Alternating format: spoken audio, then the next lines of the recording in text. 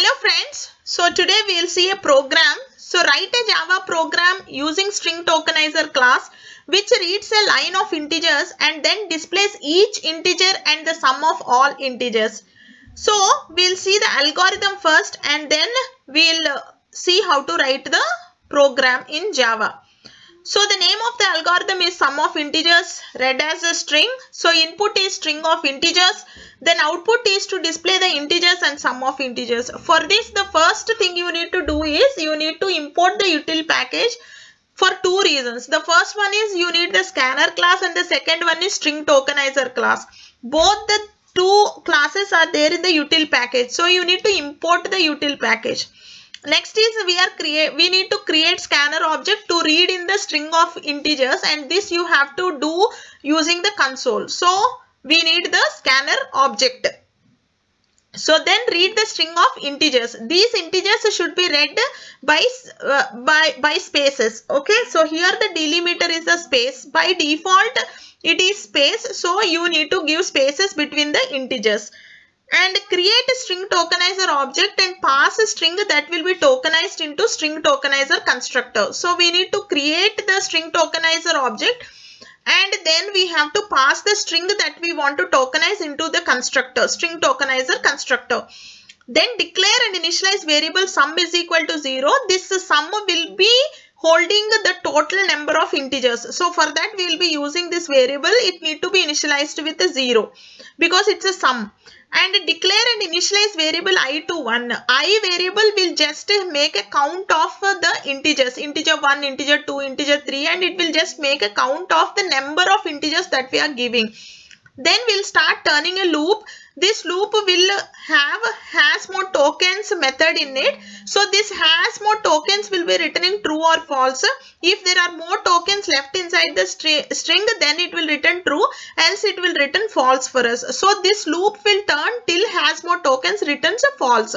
If it returns false, it means that there are no tokens left inside the string. So inside the loop, this is step 7, 1, 7, 2, 7, 3, 7, 4. All these are the steps inside the for loop. Next is inside the loop, we are actually taking the token. Token is in the string format, my friends. Don't forget that. So we have to convert the string into the integer. Okay, so each and every token is nothing but a string. So the string you have to convert it into integer. To do that, we'll be using the parseInt method. And this parseInt method is there inside the lang package and it is there in the integer class. And it is a static method, so you have to use it with the class name. So parseInt method will convert the string into integer, and that integer is stored in the variable n. Okay, so that's why we have taken n over there. And then print number on the display. So after you are taking the number, converting the string into integer and you are taking it n, you are displaying it on the screen by using system.out.println. And then you are summing it up. So you say sum is equal to sum plus n. Now n is integer, so you can happily perform operations on it. Okay, so this loop again we are going to step 7 and repeat the loop till hasMoreTokens returns a false. So finally after coming out of the loop, we will be printing sum on the screen because sum will be holding the sum of all the integers that are read into this particular program as a string. So with this algorithm, we will try to see the program now. Okay, so this is the program, friends. So I have imported the package. So this is the name of the class StringToken, and inside this I have declared a scanner object. Then I am reading the string of integers. Then I am by using sc.nextLine method, I am reading the integers integers of a string, and then we are taking the string tokenizer object we are creating and we are passing line as argument because this line has to be tokenized. And then the variables that are required, so sum is equal to 0 and I is equal to 1. Then I am saying st.hasMoreTokens. So this st.hasMoreTokens will be returning token 1 by 1 for us. And since there are tokens, it will return true for us, and then it will keep executing. This loop will keep executing till there are no tokens.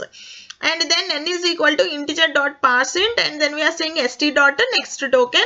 So this parse int method, as I told you, it's a method inside the integer class and it's a static method. That's the reason why we are saying integer dot parse int. And then I'm printing the numbers on the screen using system.out.println. Then this is the sum wherein we are summing up all the integers one by one.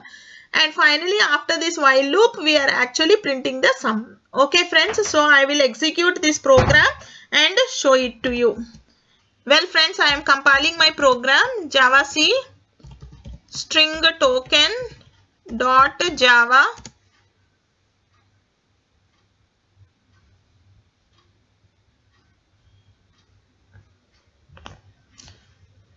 Okay, I am executing the program.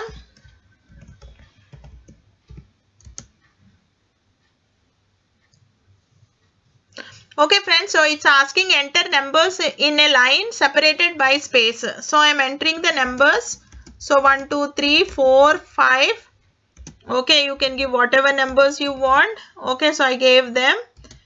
So it is printing since I gave 7 numbers. It is showing me that all the numbers that I have given 1, 2. Here you can see that space is the delimiter and it's separated and it has summed it up. Okay. Fine friends, so you can clearly see that we have printed the integers as well as we have printed the sum of the integers, but the input is taken as a string. Okay, so we'll take a quiz. So here is a small quiz friends. I want all of you to pause your videos and take this quiz in the concepts that we have learned so far.